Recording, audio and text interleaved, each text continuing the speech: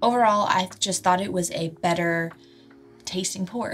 Yeah, I mean, sometimes it's as simple as that. Like, you come here for high-level tasting notes, right?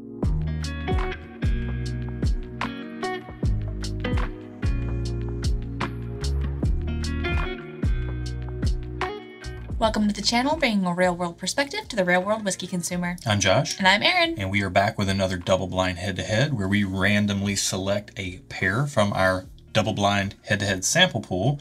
We taste them totally at random. We give you ratings before we find out the price and see if that changes our ratings. And then we find out what we're drinking. We do it this way so that you get the most honest opinions possible. We're not influenced by any labels or hype or bias or even price tags in the beginning.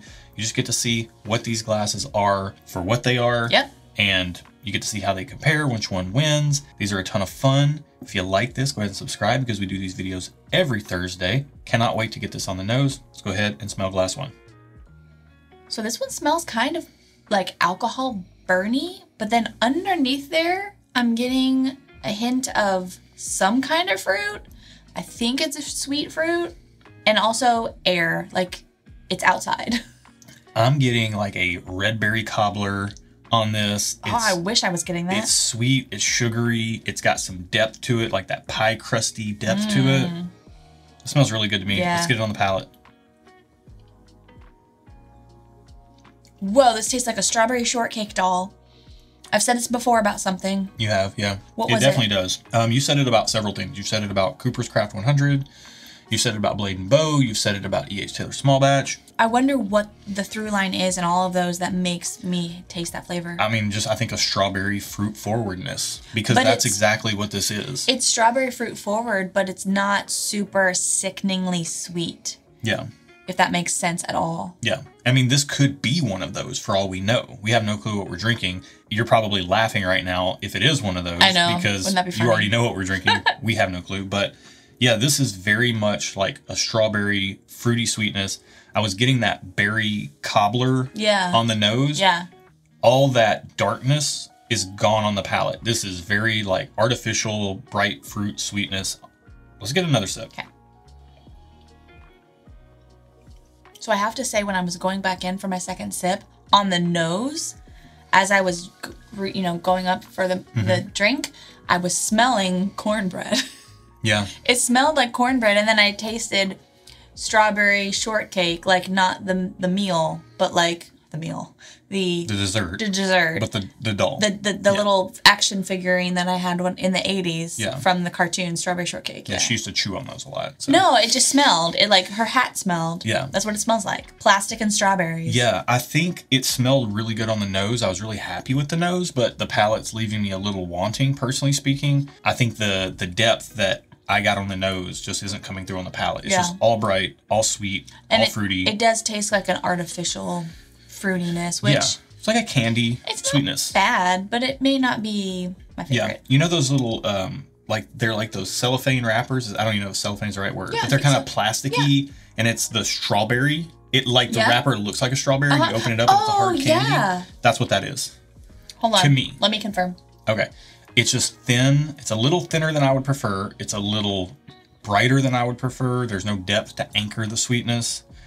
What you said is true. It's like a sugary hard candy. Yep. So if you like that in a glass of bourbon, which it seems like bourbon to me, been wrong before, but definitely seems like bourbon, that's what you're going to get out of glass one. Let's go ahead and get into glass two and see how it compares on the nose. Oh, mamma mia. I like this. This smells like the straight up outside doors. The air outside. The air, the clouds. This to me smells like glass one, except older and more mature. Okay. Mature. How do you say it? Is it mature or mature? Manure. It doesn't smell like that. It smells quite pleasant. Yeah, there's like a vanilla creaminess that's anchoring all the sweetness in glass two that just glass one cannot compete with, at least on the nose. Glass one on the nose was good. Let us down on the palate. Let's get into glass two on the palate and see. This tastes like a Whole Foods market. And also pepper. White pepper. Interesting. I'm not getting any prickliness like that you would get from pepper. I'm getting white pepper. I'm getting that a cherry sweetness on the palate. I'm getting the vanilla creaminess to kind of anchor that down a little bit. I'm getting some oak, but I'm not getting the depth that I want based on what the nose is giving me. These are now 2 glasses that are letting me down a little bit on the palate. It's good on the palate. Like, don't get me wrong. I'm not mad at it by any means, but it's just not, it doesn't have the depth I want. This one tastes healthy. Is there a health food whiskey out in the world? Like probiotics and stuff? We should make that. Can you make whiskey with like probiotics and prebiotics in it? And and then market it as like healthy? There's no way that wouldn't affect the flavor. I mean, it could be good. Second sip on that one is getting more cherry sweet, like cherry syrup. Almost leaning into like a cocktail cherry syrup. I am not getting that at all. Really? Yeah. Okay. Well, we're going to spend some time with these. And by the way, good point of note there. We're drinking the exact same things.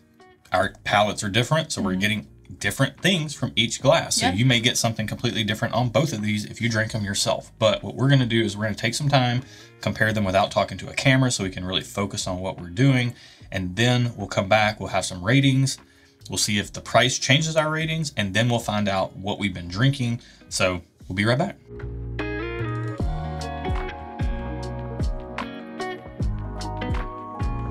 All right, after spending some time with both of these, what do you think? How do they compare? What are your ratings? All right. Fill us in. So I don't have a ton to say, so I'm just going to get right into my ratings. Cut to the chase. So for glass 1, it gets just okay.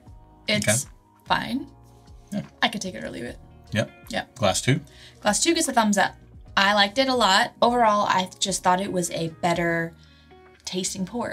Yeah, I mean, sometimes it's as simple as that. Like, you come here for high-level tasting notes, right? I mean, to me, these were both, you know, good, but not great on either account, although glass 2 was definitely my preference. And it wasn't close. It was very easy to pick glass 2. After starting with glass 2, going back to glass 1 seemed kind of thin, very artificial, kind of young. Yeah. Watch it not be. But nonetheless, that's what it tasted like to me today. And palates differ day to day. Yep. But for me, glass 1 was just that thin artificialness. Glass 2. You give it as a rating? Oh, I'm the same place as you. Just okay on glass 1. Thumbs up on glass 2. Yeah, we agree. We do agree, which is not common. You know what? It happens more and more these days. I feel like we're acclimating to each other's palates. I think we're coming into the middle. Okay. I was going to, you know what? Never mind. I'm going to leave what I was going to say on the cutting room floor. We don't need to bring that into light. No, don't worry about it. Nonetheless, we're a family channel for 21 plus whiskey drinkers. Gotcha. Nonetheless, glass 2 has much more depth, richness, seemingly age. It has a rounder profile. It's just really good. This is like artificial strawberry brightness and not a whole lot else. Yeah. Whereas glass 2 is leaning a little bit more into cherry, and the cherry is just like this nice cherry pie, cherry dessert type of vibe to it. I'm getting like a Whole Foods Market, which is amazing to me. So yeah, I really like glass 2. I can't wait to find out what they are. I can't wait to see why they're in our pool against each other. And we'll go ahead and get into that now. And we're going to find out the price first and see if that changes our ratings. So glass number 1 in our head-to-head pool is number 75. And glass number 2 is number 76. So the price on glass 1, number 75, is $45. Really? Yeah. That doesn't taste like $45 to me. What's glass number 2? $30. Get glass 2. Where are you at on your ratings? How do they change? They don't change. Okay. Glass 1 is still just okay. Glass 2 is still good. Yeah. I will say I'm staying in the same place because glass 1 at $45, I'm not going to move to a thumbs down. I'm not going to move to a hard pass because it's not bad. There's nothing off-putting in it. It's not bad. Especially if you like a fruit, like an artificially fruit flavor, which I think some people do. Yeah. Whereas glass 2, though, it brings so much more to the equation. To me, like I would have thought these prices would be flip-flop. Agreed. So I think the value, I think the taste is there on glass 2. Personally speaking, I would finish a glass of glass 1 if someone I'm not going to buy a bottle of this. That's a just okay for me. Right. I don't have to have a bottle of it. If somebody handed me a glass of it, I would finish the glass. I would not ask for another one. Whereas glass 2, thumbs up. I would happily ask for another glass. Would be happy owning a bottle of glass 2. So I was going to say, before we found the price, that glass 1 would be like a good thing to mix with like a soft drink, like a mixer. Yeah. How did I drink it? I different people have different tastes, of course, but I like a little soda with lime lemon flavor, 7-Up, Sprite, something like that. But I take and put out a shot of 1 ounce over ice cubes and a little bit of 7-Up or Sprite. That's the way I like it. A lot of people are drinking it with Coca-Cola, which don't appeal to me, but it's a lot of people drink it that way. But at $45, I feel like maybe glass 1 is not as good, and at $30, glass 2 is a better mixer, even though it's stronger flavor. Yeah, as far as whiskey is concerned. I just buy glass 2 all day long. Glass 1's fine, maybe, you know, whatever. Okay, what are we drinking? What's glass number 1? Elmer T Lee. I know enough to know that that's like a hard to find thing, right? Incredibly hard to find. Seriously? Wow. Yeah, that bottle is just, oh boy, okay. A huge disappointment. Let me just put it on the table. Glass number 2, what is it? So you just bought this. I did? You did just buy this. Like, what is it? Tell me. Tell them. Well, they know. Tell me. You just bought a bottle of it today, probably to replenish the one that's in here. Eagle Rare? Russell's Reserve 10-year. Oh. These are both 90 proof, by the way. They drink, I'd say like 95 to 100 proof. They didn't seem low proof. So did you buy the Russell's Reserve 10-year to replace the one that was in here? Yeah, this was the Russell's Reserve 10-year that went into this head-to-head from a little bit back. Is gone. Is gone. And we just bought a replacement one. And I'm glad. It's a good, solid 90 proof pour again. Did you pay $30 for it? This one was from my local store, which is a little mom and pop shop. And so they will mark things that they know that people like up a few bucks. So I actually paid $40 for this bottle, or the bottle that I bought literally this morning. Yeah, today. However, for this bottle, we got it on sale for the bottle that's in this head-to-head. We got it on sale for $26. But retail is about 30 bucks. 30, 35 bucks. Okay. You know, in that ballpark range is what you're going to pay for Russell's 10-year. I mean, look guys, Elmer T Lee, please don't go out and pay $300 for it unless you just want to have the bottle on your shelf and you know you're paying for the rarity of it. It is You're paying for the rarity, not for the flavor of what's in the bottle. Right. In our market, this is a $45 bottle. It's technically $43 MSRP, but if I put something odd like that in the pool, when you say $43, I'll immediately know what it is. Right. So I round it up so I wouldn't know. $45. It's a fine, fair price for it. I've long maintained that $50 is my breaking point on Elmer T Lee. I'll pay $49.99 for it. I'm not going to pay any more than that for it.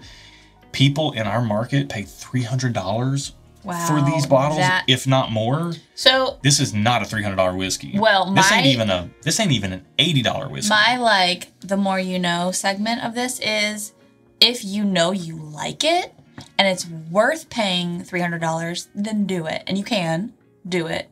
But if you're just paying $300 because someone told you it's awesome or it's rare, you've never tried it, like, I wouldn't say it's worth it for that reason. Find a bar. For heaven's sakes, find a bar and try a pour for 20 bucks before you go out and spend $300 on a bottle. And buy a pour of something else that's available and compare and have the barkeeper mix them up for you. Yeah. Have the barkeeper blind you. I actually have done that in bars before, in like high-end bars in Nashville. You did that at Bastion. I did it at Bastion in Nashville. I was like, hey, I need you to blind me on these 2 pours. Like, mix them up and remember which is which and let me do a head-to-head here. I remember that. So you can do that. Have some fun. They're going to get a kick out of it. It's something different for them. I'm telling you guys, Elmer T Lee is fine. It's fine. This bottle is our bottle that's almost gone now. I've had a $15 bottle of Evan Williams 1783 beat it in blind head-to-heads for myself. Wow. For a ton of other people. I've had other Elmer T Lee bottles because it is a single barrel.